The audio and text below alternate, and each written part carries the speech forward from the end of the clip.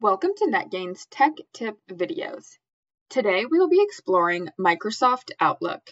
A useful feature to be used in Outlook is pinning an email. You can do this by hitting the pin button right above the email. This will pin the email to the top of your inbox so you can easily find it. If you're ever not ready to respond to certain emails, you can snooze them and have them pop back up whenever you're ready to tackle them.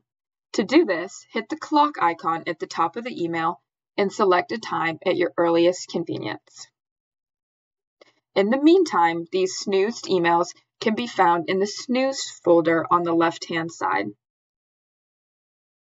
To ensure you never miss any important conversations, you can flag a message by hitting the flag icon.